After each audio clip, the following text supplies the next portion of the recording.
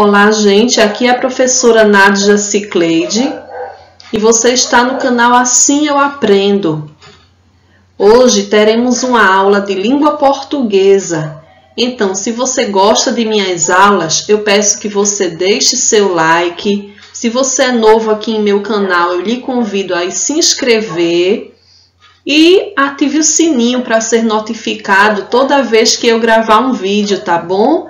Então, vamos lá, vamos à aula. Então, gente, hoje nossa aula é sobre interpretação de texto. Leia o texto para responder às questões. Lembrando que esta aula serve para todos os estudantes do 3º, 4º e 5º ano do Ensino Fundamental 1, tá bom? Então, vamos lá, vamos começar pelo título do nosso texto, que chama-se televisão. Assim, gente, lembrando, pode ser que vocês escutem aí alguns ruídos de fundo, tá bom? Se tiver latido de cachorro, algum outro barulho, perdoem aí, tá? Vamos lá, dar continuidade ao nosso texto. Televisão é uma caixa de imagens que fazem barulho. Quando os adultos não querem ser incomodados, mandam as crianças assistir à televisão. O que eu gosto mais na televisão são os desenhos animados de bichos. Bicho imitando gente é muito mais engraçado do que gente imitando gente, como nas telenovelas. Não gosto muito de programas infantis com gente fingindo de criança. Em vez de ficar olhando essa gente brincar de mentira, prefiro brincar de verdade com meus amigos e amigas. Também, os doces que aparecem anunciados na televisão não têm gosto de coisa alguma, porque ninguém pode comer uma imagem. Já os doces que minha mãe faz e que eu como todo dia, esses sim são gostosos. Conclusão: a vida fora da televisão é melhor do que dentro dela. Este texto é de José Paulo Paz. Agora vamos para as perguntas sobre o texto. Atividades. Qual o meio de comunicação ao qual o texto se refere? Quem lembra? Quem disse televisão acertou, muito bem. O autor define a televisão como: é o melhor passatempo que existe? Não, não é, gente? É uma fonte de conhecimento?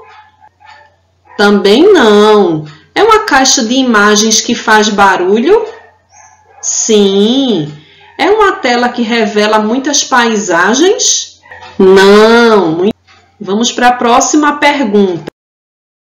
Então, terceira questão. Quem é o narrador da história? É a televisão? Não. É um adulto? Também não. É um bicho imitando gente? O que vocês acham? Não. É uma criança? Sim. Retire do texto uma frase que confirme a sua resposta. Por que você acha que é uma criança?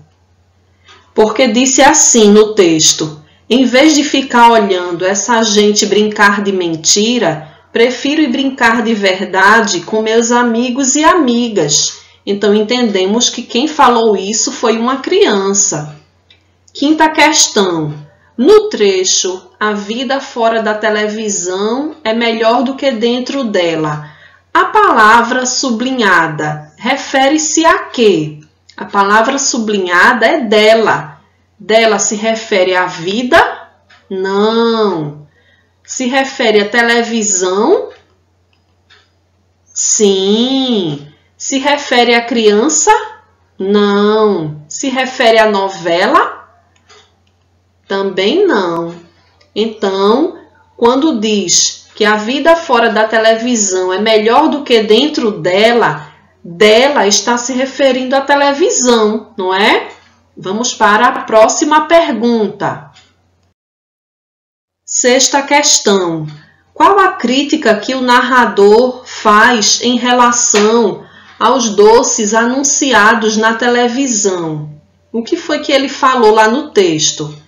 Ele disse: os doces que aparecem anunciados na televisão não têm gosto de coisa alguma, porque ninguém pode comer uma imagem.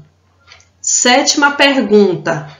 Retire do texto uma frase que revela a insatisfação do narrador sobre a televisão. O que foi que ele falou lá no texto que mostrou que ele estava insatisfeito? Ele disse: em vez de ficar olhando essa gente brincar de mentira, prefiro brincar de verdade com meus amigos e amigas. Vamos lá, oitava pergunta. Qual é a mensagem final do texto ao leitor? Primeira mensagem. A televisão é o melhor passatempo que existe? Foi isso que ele quis dizer? Não. É melhor ser criança do que ser adulto? Foi isso? Também não. A vida fora da televisão é melhor do que dentro dela? Sim. E a última frase. Os doces anunciados na televisão não têm gosto de nada? Não, não foi esta a mensagem. A mensagem que ele quis passar foi: a vida fora da televisão é melhor que dentro dela. Então, gente, obrigada aí a todos. Espero que vocês tenham gostado aí da nossa aula, da nossa interpretação de texto. Um beijinho para vocês. Se quiser, siga-nos lá no Instagram, @AssimEuAprendo. Lá tem muitas dicas legais para vocês. Tchauzinho e até um próximo vídeo. Tchau!